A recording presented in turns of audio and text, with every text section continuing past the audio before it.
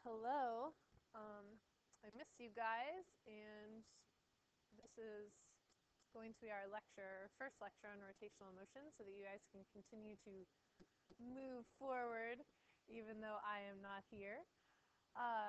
Chapter 8 is on rotational motion. You have already read about it. This is one of my favorite chapters of the year. So let's get right into it. Basically, we have rotational motion, and for every quantity in rotational motion, there is a quantity in translational motion that is similar. So for instance, if I have a translational position, which we have already learned about and we know great deals about, I call that x. I measure it in meters. I can have an angular position as well. So if you think about something rotating or moving in a circle, that object can be at a certain rotational point, and that angular position is called theta. And we measure theta in radians, so you should already know this from your math classes. Until this point, you have had your calculators in degree mode for everything physics. Well, that's going to change. I'll let you soak that in. You'll have to now decide whether you need to be in radian mode or degree mode and put your calculator in the correct mode. So we have velocity and the angular component of velocity, or the angular term is angular velocity, and that's in radians per second. So that tells you how many radians an object will rotate through every second. Then we have angular acceleration, and that's in radians per second squared. So this is the rate of change of angular velocity, just as acceleration is the rate of change of velocity. Next, we have torque, and torque causes angular acceleration, just as force causes translational acceleration. Torque is measured in Newton meters, and the symbol for torque is tau, which is a Greek symbol. It's a T with a top and a curl at the bottom. Next, we have moment of inertia, or rotational inertia. The unit of that is kilogram times meter squared, and this determines the resistance to change in angular motion. So if you think about how mass determines the resistance to changes in motion, so if something is more massive, it is harder to change its motion. It is harder to get it moving if it's stopped, and it's harder to stop it if it's already moving. Rotational inertia is similar in that something with a lot of rotational inertia will be hard to begin spinning or hard to stop spinning. And something with a small amount of rotational inertia will be easier to start spinning or stop spinning. And we use torque to rotate things. So we're going to talk about each of these in more detail as we go through this. And then you'll kind of get an idea of what these quantities are today, and you'll start applying them a little bit in your homework problems and questions. And then when I get back, we will go into more depth with each of these. So each of these quantities, we have a linear form, basically, and an angular form. We can apply all of our equations of kinematic motion to angular motion as well. So the equation formats are exactly the same. We could do all the same experiments that we did to derive the equations in translational motion. We could do those same experiments just with something rotating, and we would get these equations. We're not going to do all of those, but we will do some. So just notice that anytime there's a v for velocity in translational motion, we've replaced it with an omega for angular velocity in rotational motion. Anytime there's an A for acceleration in translational motion, we've replaced it with an alpha for angular acceleration in rotational motion. Time remains the same, but position as an x in translational motion is replaced with a theta in rotational motion. And finally, force in translational motion is replaced with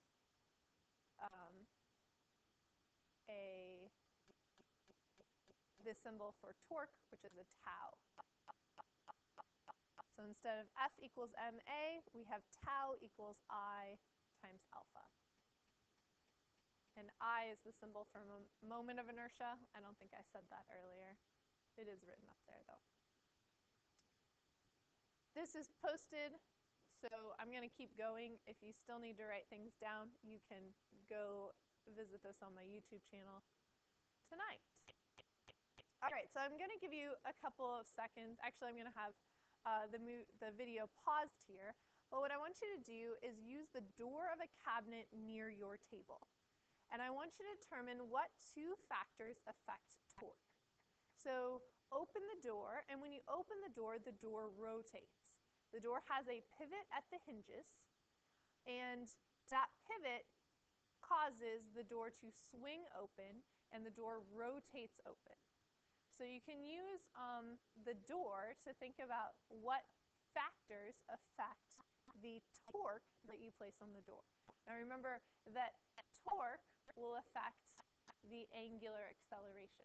So play around with what you do to the door to make it accelerate in an angular fashion at different angular acceleration rates, and then make a list of things that affect torque. Please do not damage the doors as you do this. You can pause the video now and take some time to do that.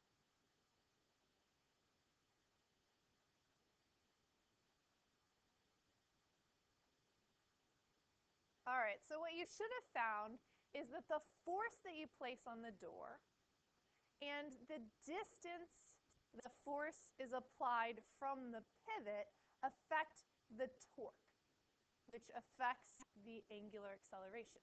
So for example, if you are pulling on the handle of the door to open it, if you apply a greater force on that handle, then it will accelerate angularly at a greater rate. You are applying a greater torque on the door. If you apply a force on the handle to close it, or at the handle's area to close it, and then you apply that same force halfway across the door, so halfway between the handle and the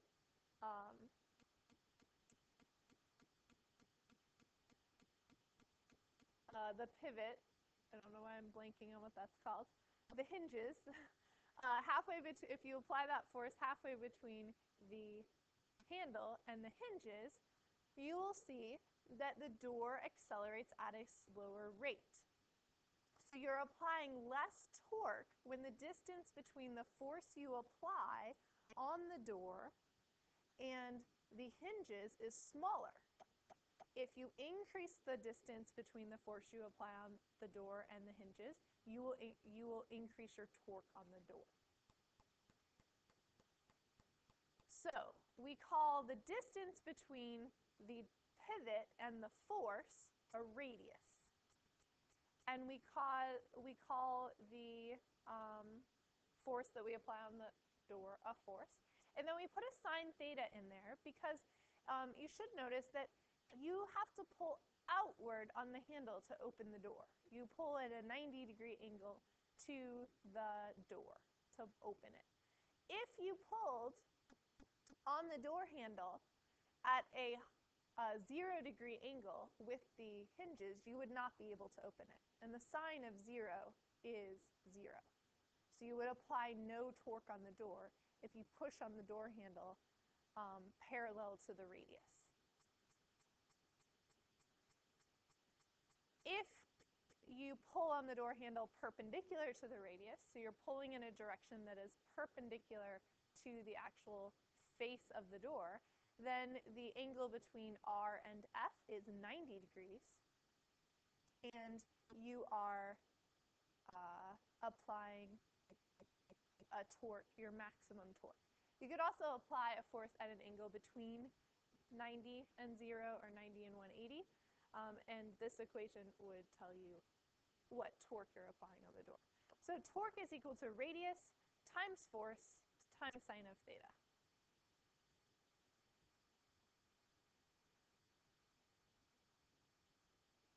Next, let's talk about the moment of inertia, or the rotational inertia. I'll give you the equation for the moment of inertia of a particle.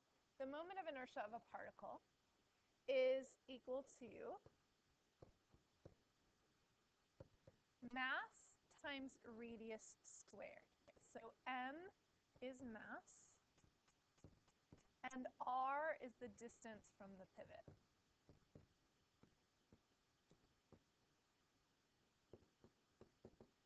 So what this means is that two things can have the exact same mass and have different rotational inertias. I have set out two sets of long gray pipes on the front counter. So somebody come up and grab them and start passing them around the room. Keep the ones with the red tape together and the ones with the white tape together. You should notice that if you hold these in the center, so put one of these pipes in each hand and you hold them in the center, you hold them vertically so that the pipes are vertical, they feel like they're the same mass because they are indeed the same mass. Then, if you try to twist them, you will find that one of them is much easier to twist. It's much easier to cause angular acceleration on one of the pipes than the other. And that's because of the placement of the masses.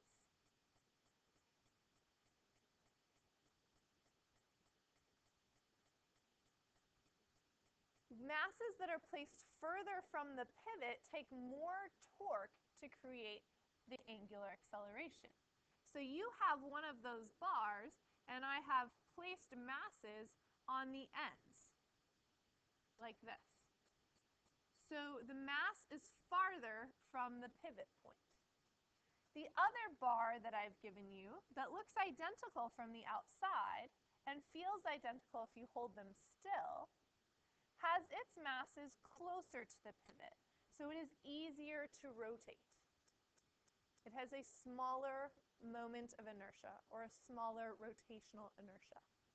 So if we call this one A and this one B, the rotational inertia of A is greater than the rotational inertia of B.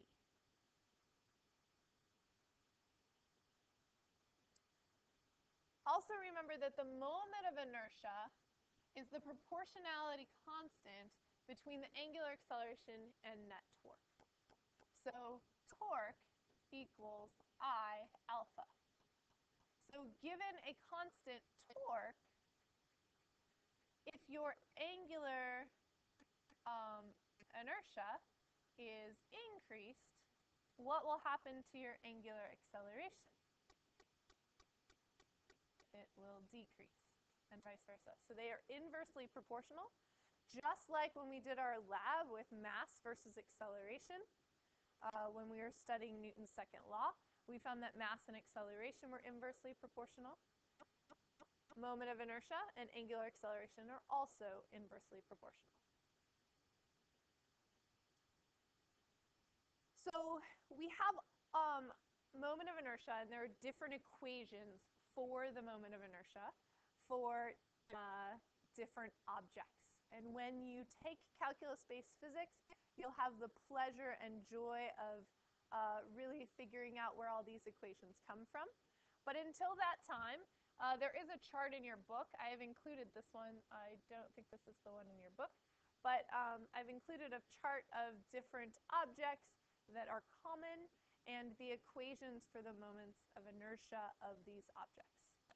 So you'll notice that I said a particle, the moment of inertia of a particle is mr squared, right?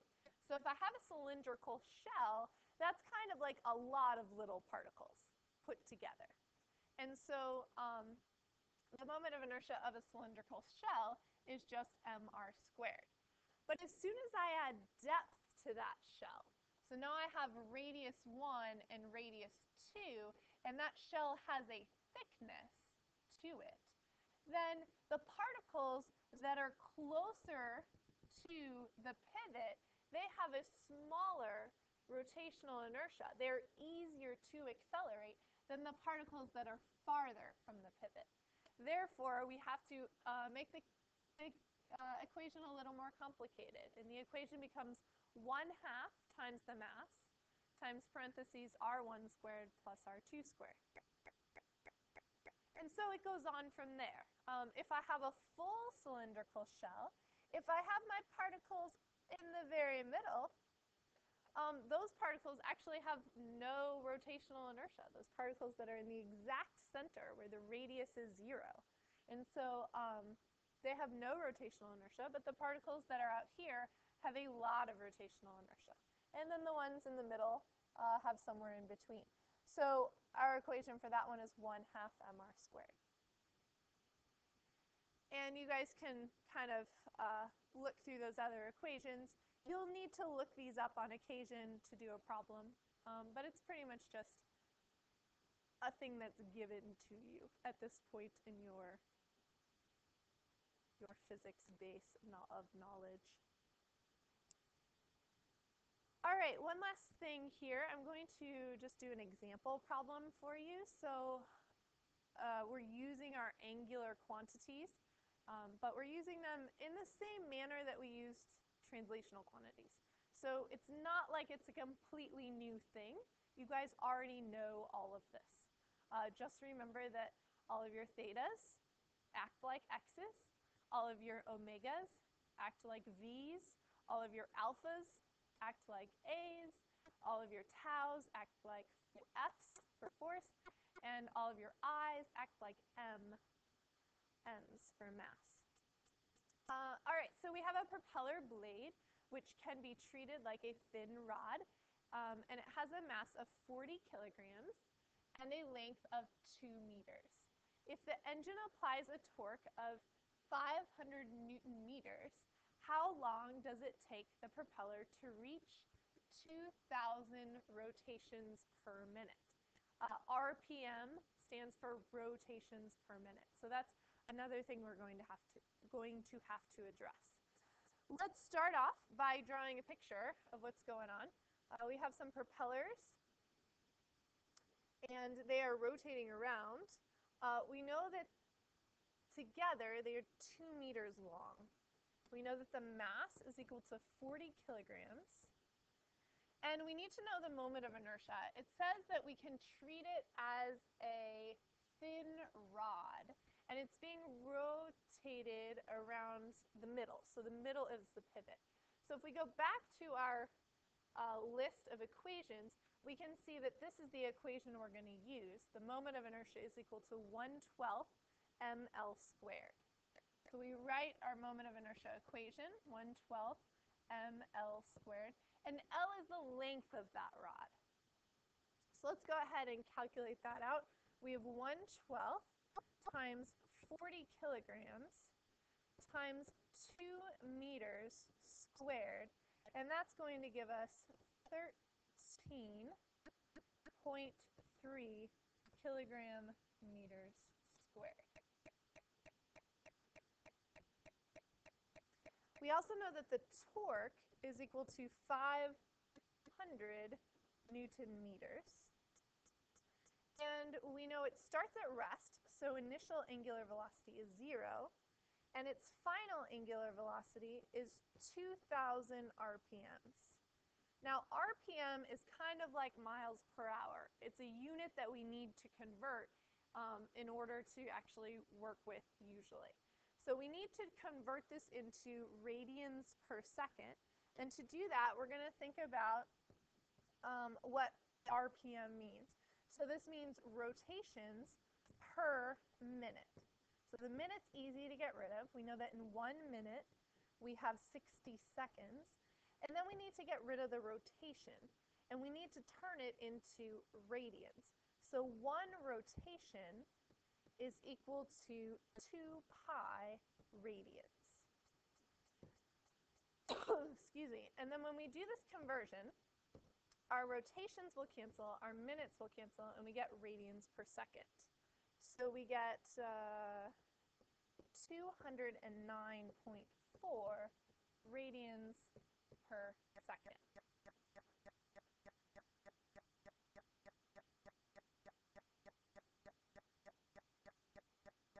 I'm so used to asking if there are any questions. I almost asked if there are any questions.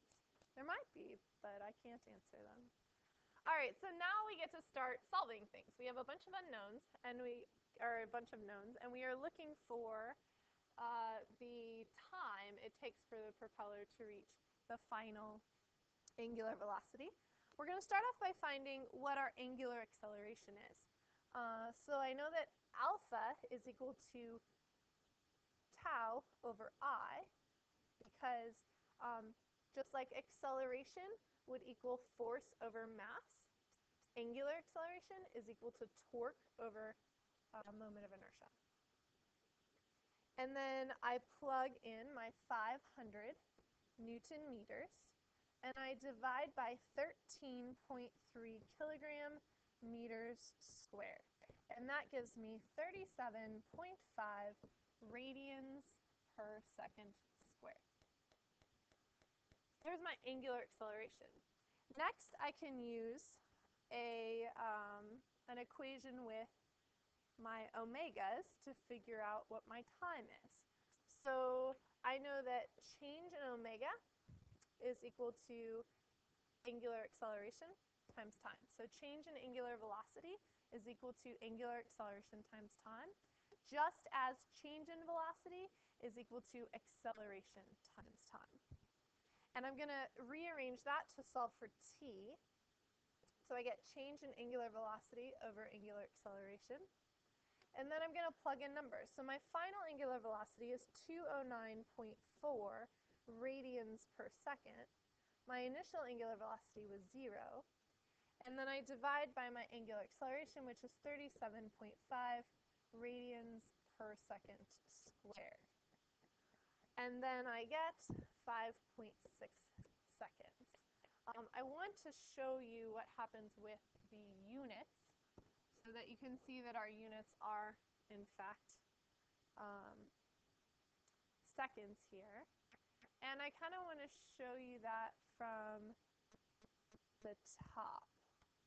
So I didn't do it up here. Here we have Newton up here. We have Newton meters over kilogram meter squared. So I know that a Newton is equal to a kilogram meter per second squared. And then I multiply that by another meter. And then I divide by a kilogram and a meter squared. So we can see that our meters cancel and our kilograms cancel. And we're left with 1 over second squared. And remember that radian is not really a unit, it's just kind of a placeholder for us. So those units work out. Okay, so that's your example problem, and that's your introduction into rotational motion. Have a really great day. Enjoy your weekend. Hopefully I'll see you next week.